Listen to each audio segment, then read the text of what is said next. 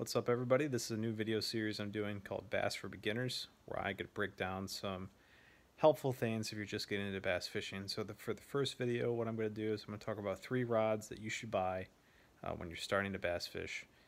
One big mistake people make when they start fishing is they buy one rod and reel, and they use it for everything that they buy, every lure, every kind of fishing style, and you'll find out that certain rods and reels are optimized for certain types of fishing. So if you buy 3, that can cover a lot of bases and cover most lures you would typically throw.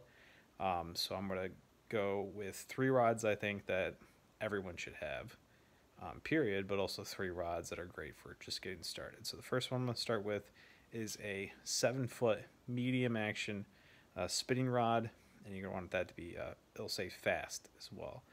That's going to cover a lot of single hook lures, jigs, soft plastics, stuff that's typically easier lures to fish, but enough backbone to where the fish isn't going to be jumping off and getting off all the time on lighter action stuff. So when I was mostly doing spinning gear, that's what I used a lot. I had great success for that for bass fishing, unless you live in like Florida or Texas or California where the bass are bigger on average, lots of really heavy cover.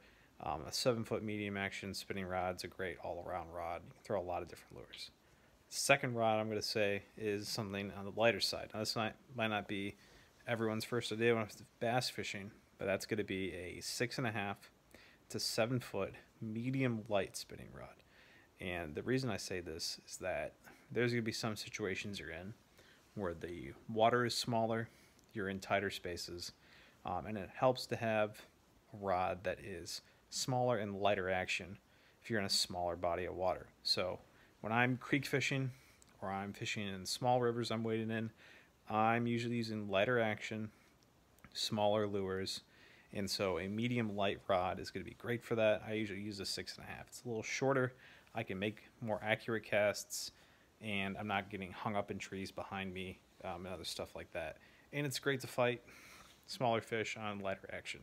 When I'm going into these small rivers and ponds and stuff like that, I'm not expecting to catch a giant.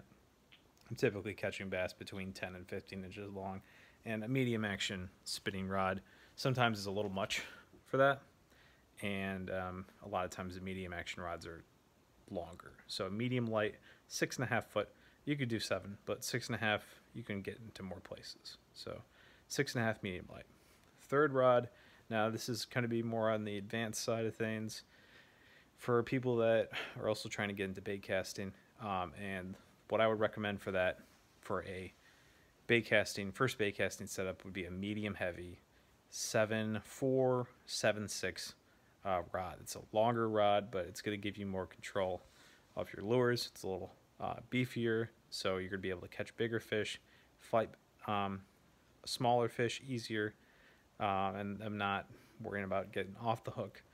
And also it can apply to a lot of different applications bait wise. So for a starting bait casting setup, medium heavy is hard to beat, and there's lots of different actions you can go with along with that.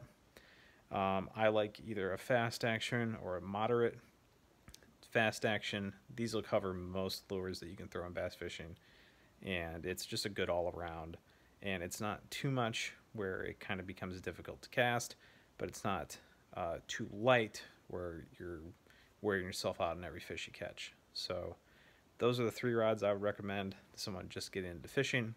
Not going to really go into reels because that can come down to more personal preference, and it just kind of depends on the brand a lot of times as far as what the individual reels are going to look at. So I'm going to, in the comments below, well, not the comments, in the bio, I'm going to link 3 rods of the style I mentioned from Ardent Outdoors.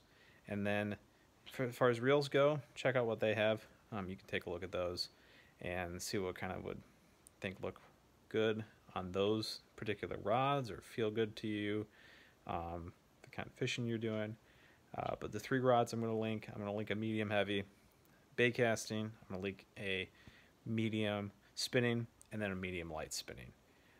There might not be exactly like a 6.5 medium light. It might be a 6-foot medium light, but you get kind of the idea.